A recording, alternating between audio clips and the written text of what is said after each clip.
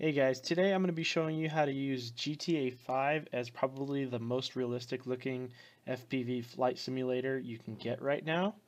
I went ahead and purchased GTA 5 through the Steam store. You can probably buy it otherwise. This is just how I'm going to use it. And we're going to need three things to do this mod. We're going to need three mods. So the first one's going to be this one called Script Hook. I'll have links in the description for you to use, so we'll go ahead and download this one. Then go over to download, hit download, that'll download. Close out of this. The next one we're going to need is the actual mod itself called Quadcopter. We'll go ahead and download this one too.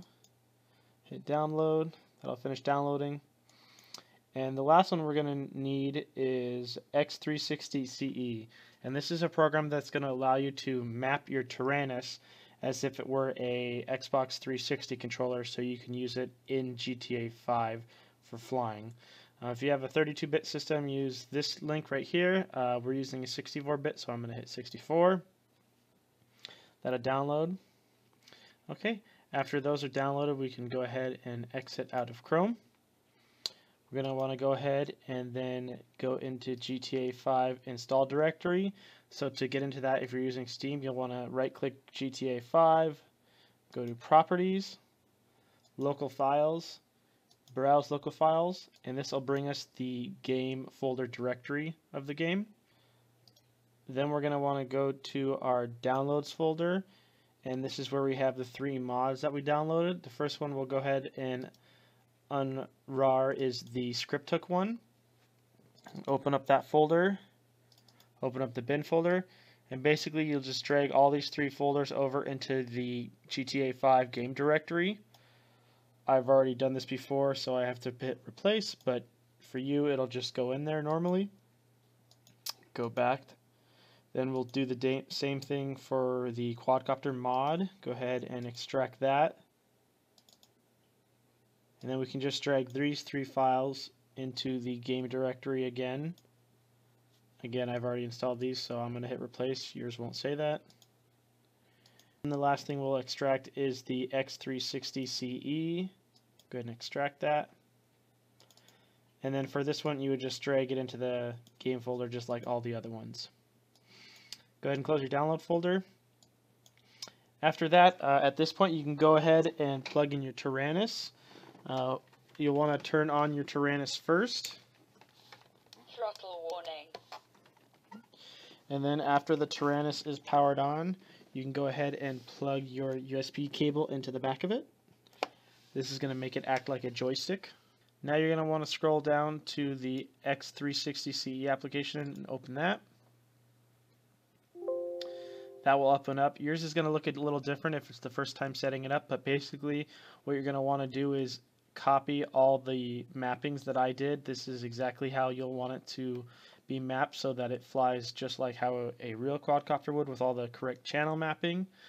So go ahead and pause the video and do that. After you've done that, you're going to want to go to the X, B, and A buttons and copy those as well.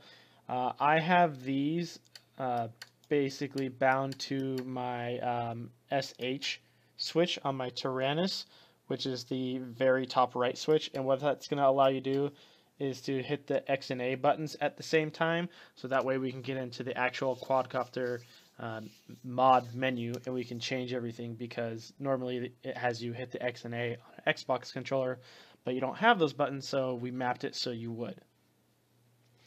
After you've done that, you can go ahead and go to the FrSky joystick. Just make sure you're getting everything moving right there to make sure everything's being detected okay. In right thumb, you're going to want to go ahead and copy this or make sure yours is set to 24% by copying this 7864 number, and do the same for down here. And then we'll go to left thumb, and you're going to do the exact same thing by copying those two numbers. Hit save, and then you're done. And just make sure that your sticks are moving just like your Tyrannus sticks are. Hit save, and then you can close the program. Now we're going to go ahead and actually start the game. So hit play. We're going to play the local version. the online won't work with this mod. Once you're in the open world mode of the game, you're going to want to hold tab on your keyboard and then hit the enter key. That's going to put us into the quadcopter mode.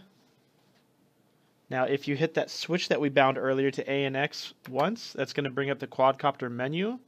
Once you're in this menu, you can adjust a bunch of things. If we go to camera, you can adjust the field of view, camera tilt, hit escape twice to get back to the menu. You go down to control. This is where you can control all your rates and your PID settings. I have everything already set the way I like. Then we can go to drone. You can change the mass, which is basically the weight. Then you change the velocity, which is the speed.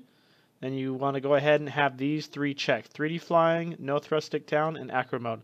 What this is going to do is it's going to make sure that when your throttle stick is all the way down, your throttle is at 0 in the game. Otherwise, by default, 0 throttle is in the middle of the throttle range for some reason. Go ahead and go back again. You can go down to physics, gravity scale, collision, and use PID. I have those checked. Visual, I have trails unchecked. It comes checked by default, and when you turn around and look backwards, it shows like jet trails. I don't know why. I think it's stupid, so I uncheck it. And that's basically it. And you don't want to hit exit. That will leave the mod. You just want to hit your switch again. And then basically you just push up on the throttle. And you're off. And then you can go fly and dive all the buildings you want. If you guys have any questions or comments, feel free to leave a comment below and I'll try and help you out the best I can. Otherwise, feel free to watch this and I'm going to show you guys some random flying of mine.